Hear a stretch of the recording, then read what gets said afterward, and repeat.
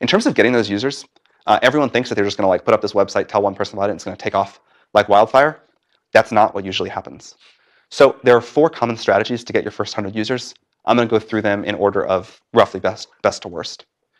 You can email people you already know, and you can ask them to be your customers. You can call in all the favors with anyone you can think of, someone you took a random class with, someone you were friends with in high school.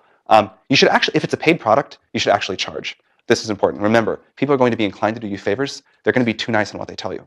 So if it's a paid product, charge them. Another strategy is to research people that you think might use your product, and then email them or whatever and ask them to try it.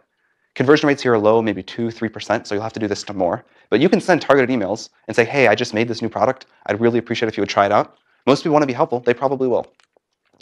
You can do social media, Hacker News, forums, press, whatever.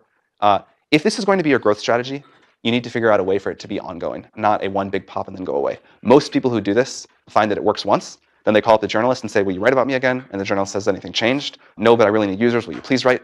The journalist still says no. Airbnb is an example of a company that made this work as an ongoing process. And they would do the craziest things. They just kept coming up with press stunt after press stunt. They would like mail journalists giant like boxes of cereal so they got on their desk.